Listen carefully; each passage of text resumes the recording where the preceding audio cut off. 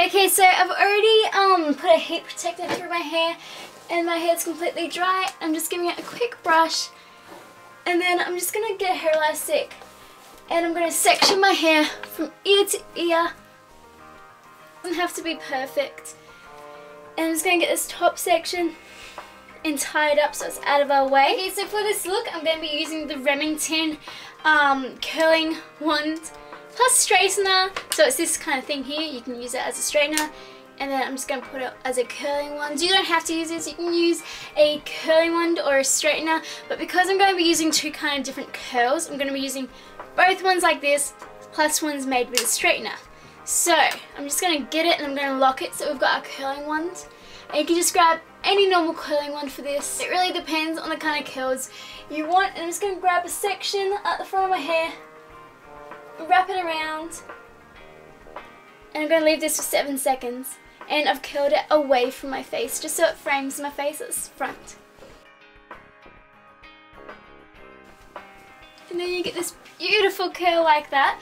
So I'm going to go ahead and curl random bits like that.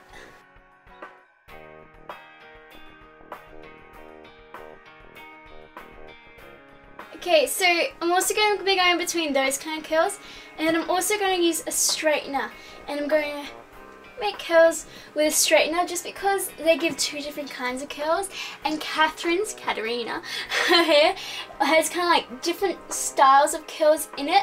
So if you don't know how to curl your hair with a straightener, I will link my video down below that teaches you how to do that. So definitely check that out. It'll be in the butt bar. I'm just going to go between straight and curled and normal curls. And apart from the pieces around your face, they don't have to be framing your face. These can be in any direction you want. You just kind of want them to look big and kind of unique.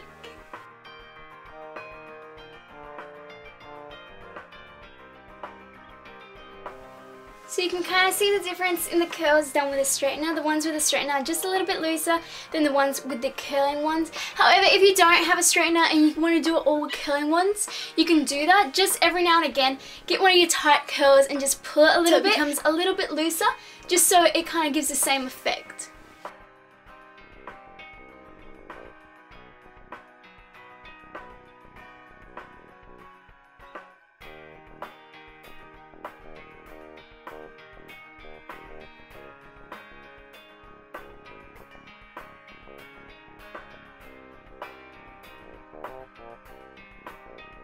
Okay, so I've done the same thing on both sides, gone between straightening with the curling ones and straightening with the straightener part.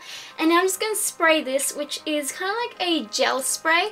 And I'm just going to lightly mist them and it'll just hold it in place. I've also got extensions that I've kind of pre-curled kind of here. So they've got like big, beautiful curls. And I'm just going to put my extensions in now as well. Just because Katherine's hair always looks so wonderful and thick and just gorgeous. It's like amazing. I love her hair. Extensions is I've just curled them and then run my brush to them to separate them and make them a bit more bigger. So they become like that. And I just loop them around my finger so you get a nice little curl. So I've got 1 3 clip, one at the back, and I'm putting 1 2 clip, 1 on each side.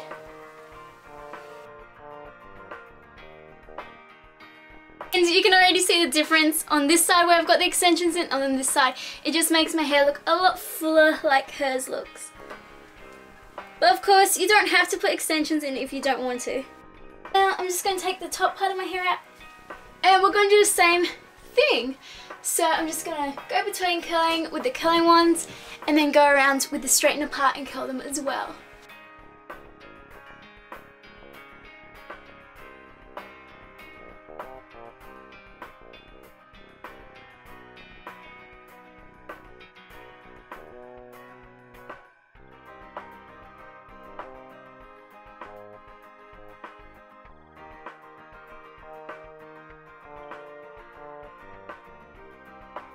My fringe, I've just got the little sections.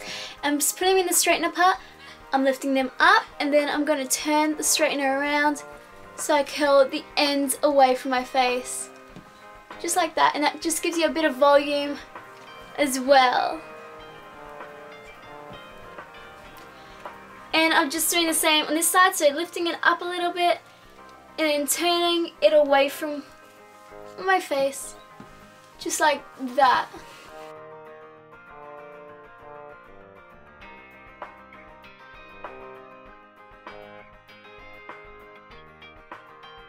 Okay, so this is all my hair curled right now, and I'm just going to get that gel spray once more and just